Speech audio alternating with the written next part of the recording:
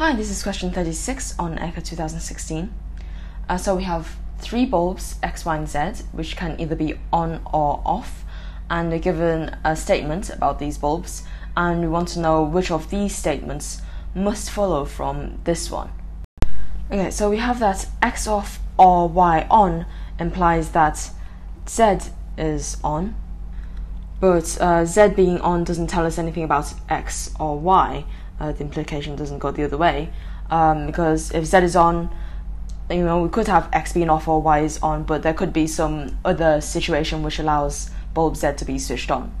So just the fact that this bulb is on doesn't tell us anything about the other two bulbs.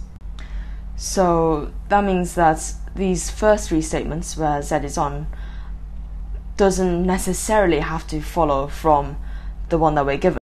Now for these three, if Z is off, we can't have either X being off or Y being on, because those things would imply that Z is on. So here, where Z is off and X is off, that wouldn't work, because if X is off, then Z must be on. So this D can't be true. So let's get rid of it.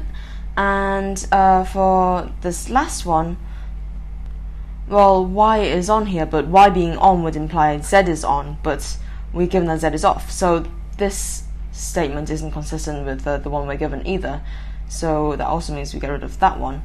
So we're left only with answer E.